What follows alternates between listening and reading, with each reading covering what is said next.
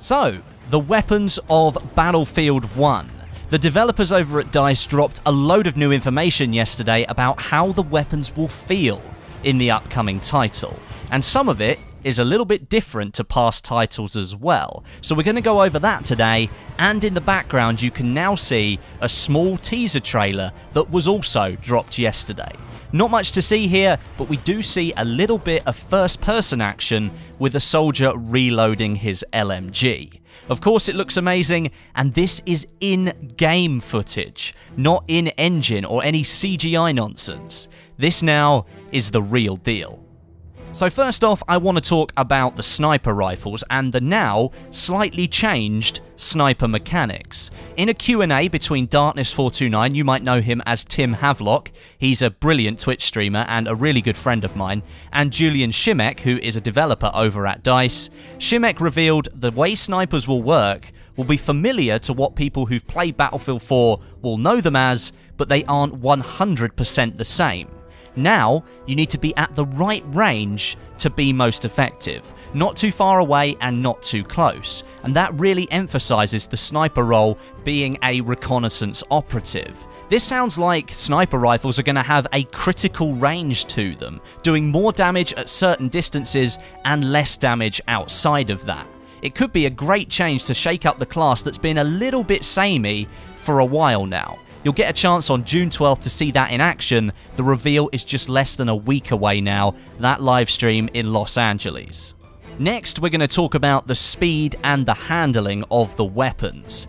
This might be a controversial decision, but DICE have sped up the bullet velocity across all weapons, and things might feel a little bit faster than what you might expect. A lot of people have got this idea of World War I being a long, slow, drawn-out battle in their heads, and I think DICE are trying to subvert that and change people's perception, and giving us the feel of a Battlefield game that we all know and love, rather than detracting from the formula the whole community has come to expect. If you were going to go for all-out trench warfare in Battlefield 1, we know that's not the case. It may be a very slow, drawn-out game. But we know that Battlefield doesn't really play out that way, and things are constantly moving. So DICE are trying to emulate that with their weapon handling. As I've mentioned before in previous videos, there will be a lot of weapon variety in Battlefield 1. But we now have it confirmed as 6 weapon categories. We've got shotguns, semi-automatic rifles, SMGs, LMGs, sidearms, and sniper rifles. All of these will come with their own weapon sight options, but the biggest shake-up here is that preset loadouts will be making a feature. Each weapon will come in up to 3 different variants, each different to the last one. Some examples they use are, do you want a shotgun with more punch, or maybe one that trades stability for accuracy? This is like picking your playstyle role and then expanding on top of that with your own sight choices.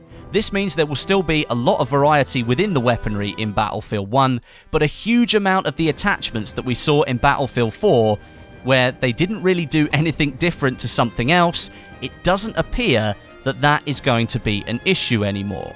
We'll still be able to make our weapons feel unique with different optics and different weapon skins, and I'll talk about those in a minute, but you get to pick a base to start with, which makes the system a little bit more focused. DICE also mentioned that there will be a few different types of grenades for us to pick from. With World War I being this transitional period in combat, there were lots of different types of weapons tested and used. There was no one accepted format on how something should be made, so each army just made what they thought was best. And in Battlefield 1, besides your standard frag grenade, you'll have access to gas and incendiary grenades as well, and more apparently. I hope DICE have learnt their lesson from Battlefield 4 though. Big steps were made there to help the grenade spam, and it is now under control, so I'd love to see that balancing in Battlefield 1 from the start, so we don't have grenade spam problems on release.